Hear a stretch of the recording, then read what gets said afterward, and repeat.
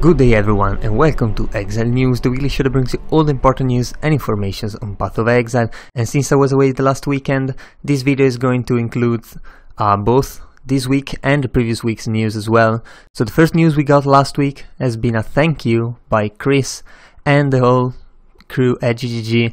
And if you haven't got your daily dose of feels yet, definitely check this post out. You might like it. It's going to be in the description below as usual. Anyway, starting with the actual news, we got some concept art for monsters in Act 10, and you can see if you play the game you'll definitely recognize these guys and these very weird ones as well.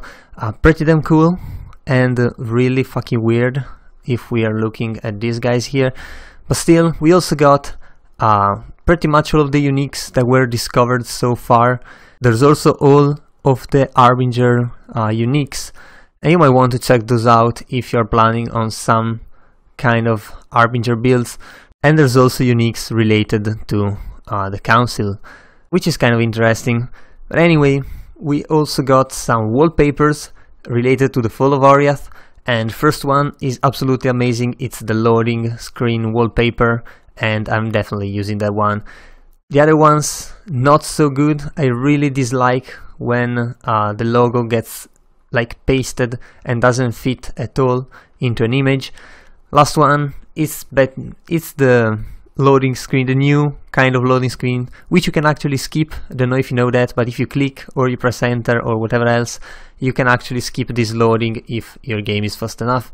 So that is pretty good, and it's also a pretty good loading screen as well. We also got a new competition which is going on, is still ongoing, and you have at least 4 days more to actually try and win something if you care. And basically it's about dressing your character, and there are two categories: the premium one where you can use all of the microtransactions available, and the natural one where you can only use the skin transfers. So it's basically full microtransactions against natural look, obviously given the name of the categories.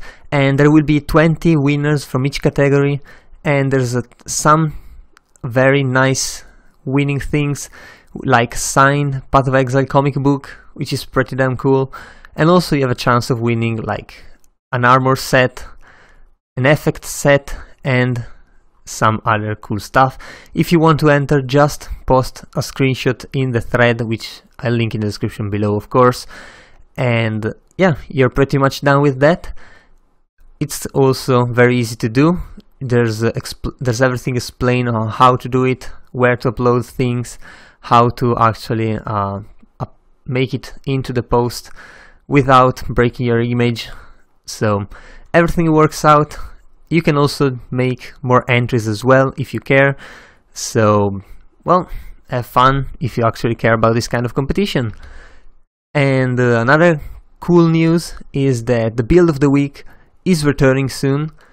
I'm going to expect it's going to be next week, so hopefully really soon. And we'll have to see.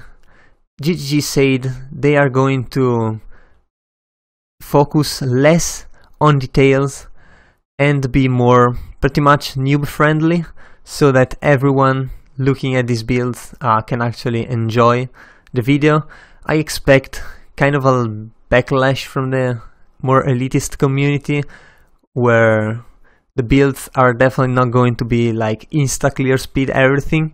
So we'll have to see how that goes. It's definitely, the times are definitely different from the first season, which you got an example here, or the 6th season here with a very nice Siege Ballista build.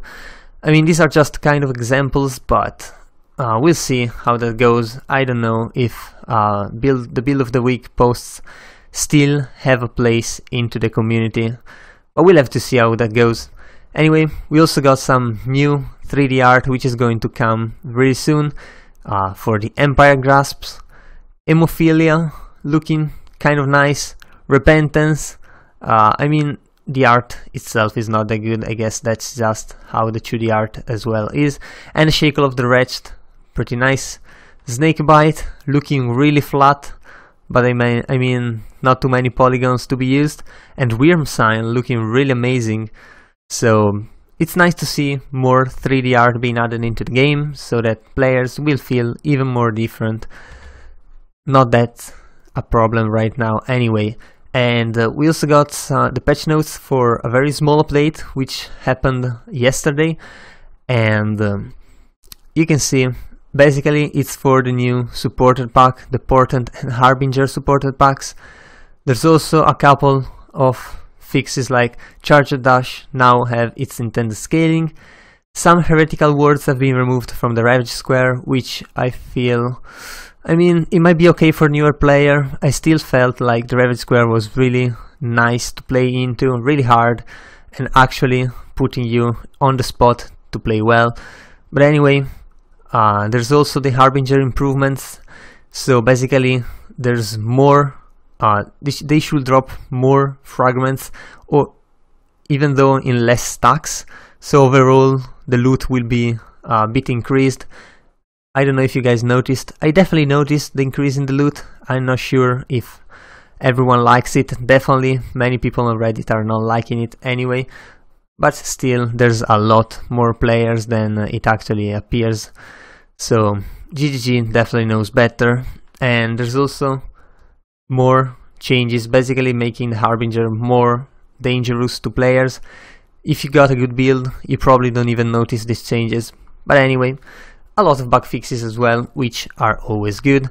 And the two supporter packs, you can see just the second one here, and well, they cost 30 and 60 bucks, so they are pretty much affordable by most people.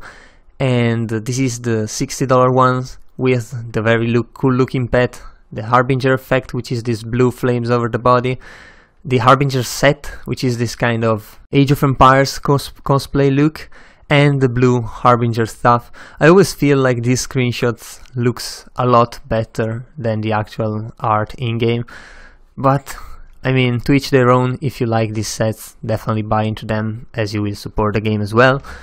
And the last news, which is pretty big one, but I feel like it has gone a bit under the radar, is the launch of the Xbox version on August 24.